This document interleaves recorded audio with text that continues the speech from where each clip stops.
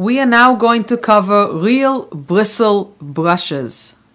Wow, this is brand new to Painter 10, and let me tell you guys, this is worth the upgrade alone. For those of you that are still painting in 9 or 9.5, this DVD still can teach you a lot, but you can't do anything that I'm about to do without the real bristle brushes.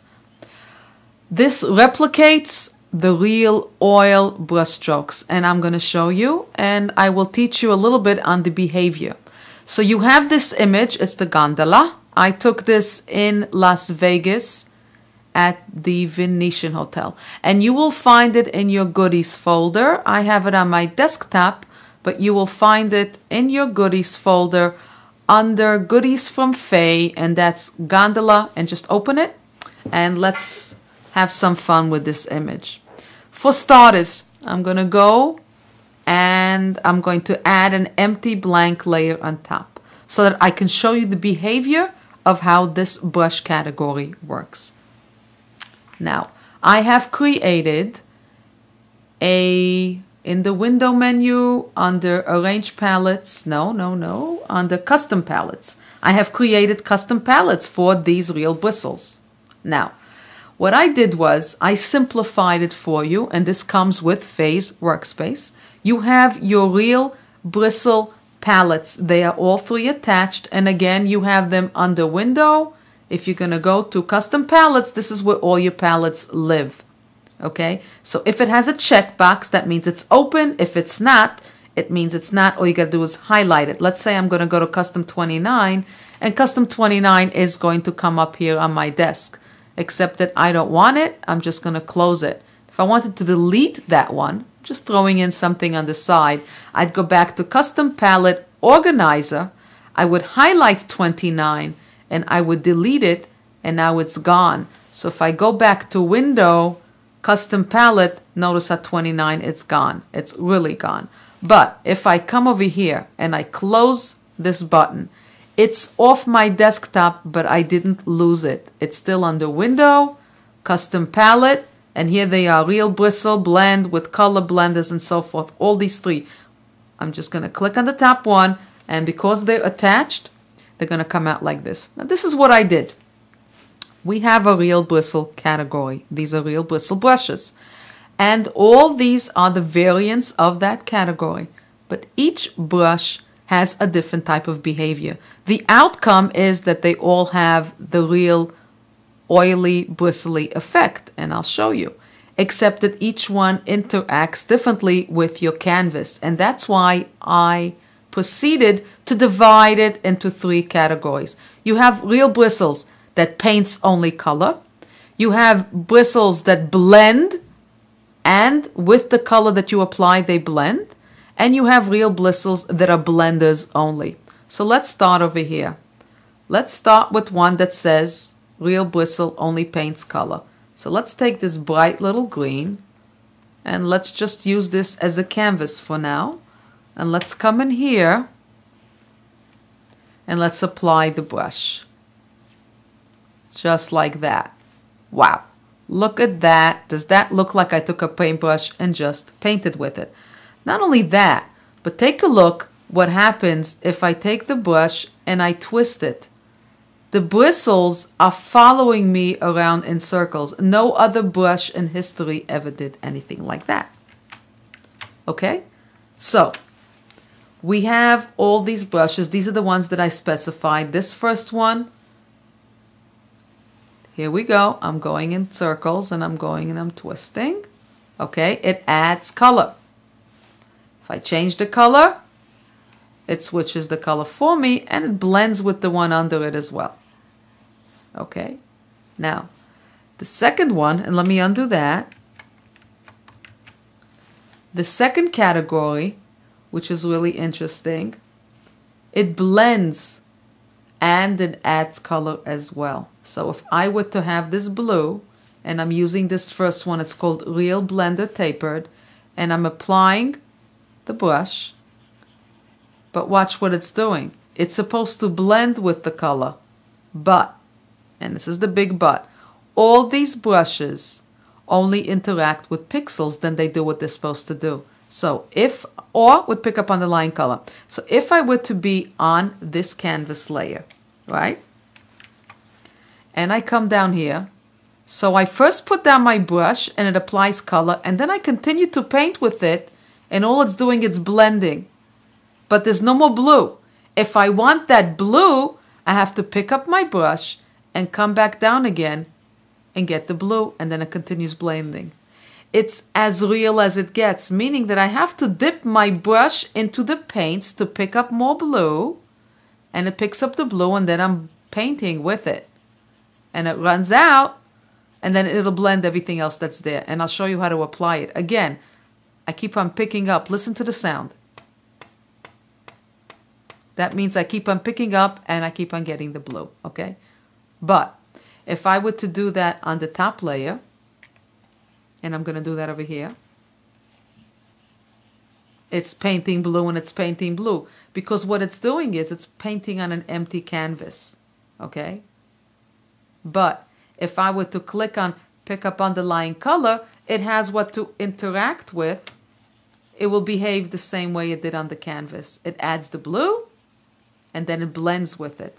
So whatever is a brush that behaves this way, it adds color and it interacts and blends with the color under it. So either pick up underlying color will give me the interaction with the canvas underneath, or if I paint on the canvas directly, it behaves the same way.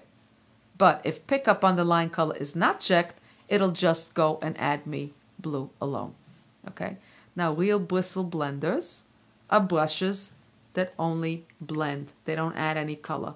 So I'm coming in here and I'm just blending what's there. And we love to blend, right? That's what we do. We just take the pixels and turn them into paint strokes. And let's say we come on the top layer, pick up underlying color. We're still going to blend. It's picking it up underneath. But if pick up underlying color is not checked, it behaves again. It needs pixels. It's totally blank and it doesn't blend. It just adds color. Any one of these brushes, it just comes in and it adds color. Pick up underlying color, it behaves like a blender. If you're on the canvas alone, it also behaves like a blender. So now that I made a big mishkabooble from the entire paint, wow, look like I'm back to my 2-year-old days. Let me come in and revert. And now I'm back to scratch one. And let's start applying these brushes and see what we can create with them. I'm gonna come in close to this gentleman right here. And let me show you how cool certain brushes can be. I am going to paint on an empty layer because I like to have separation from the canvas. Could turn the eye on and off, but pick up underlying color has to be checked.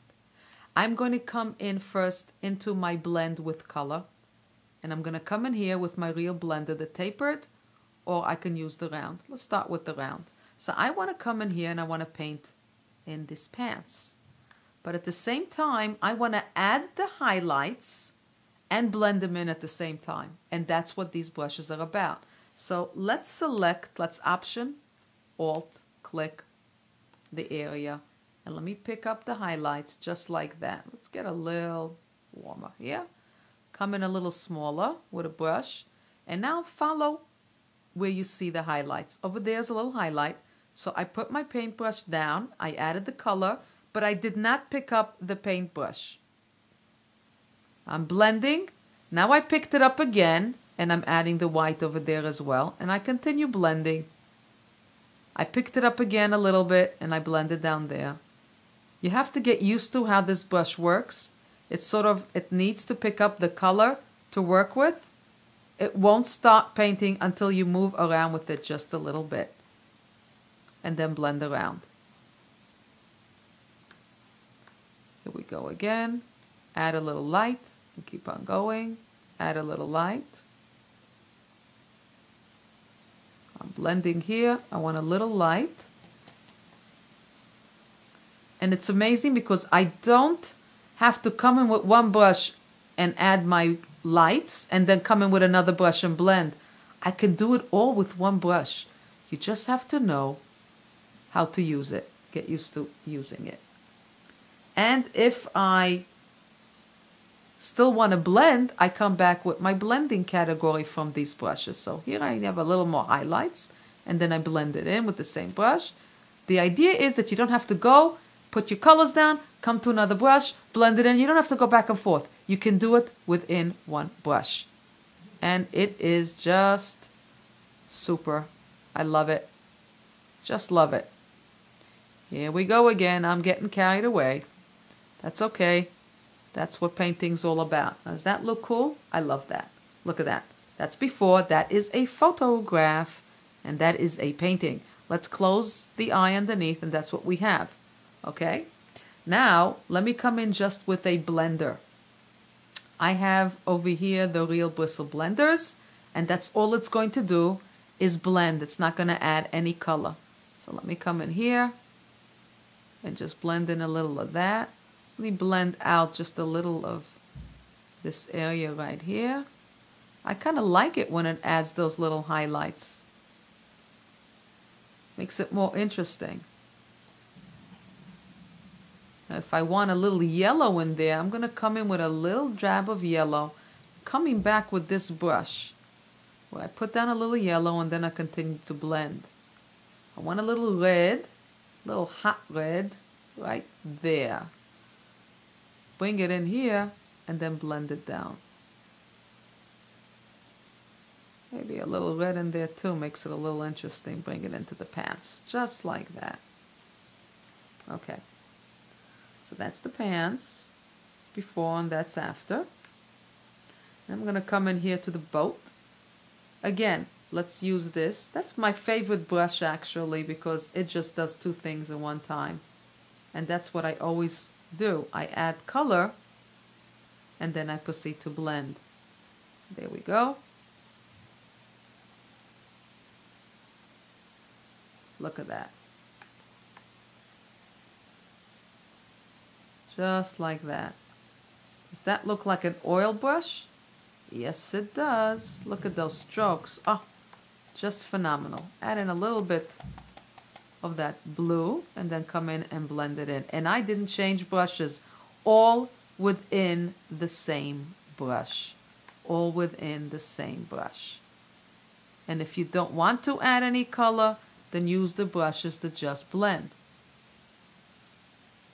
Look at that. I just needed a little color, so I just lifted it off the board a little bit. And that's how we did that. That is beautiful. That's before and that is after. And let me mount this image so we don't see the background. Do Command or Control M, and now I have the entire image on top. Let's get in closer. Let's see those brush strokes. Just like that. That is amazing. That is before and that is after. Okay.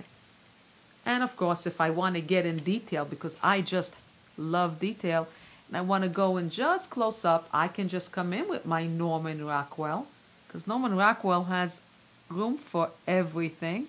Just come in with my little black and my tiny little white, and then my little grainy water, very small, just a little bit.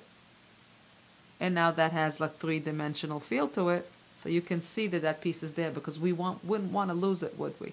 That's before and that's after. There we go. That's your Real Bristle brushes. Enjoy.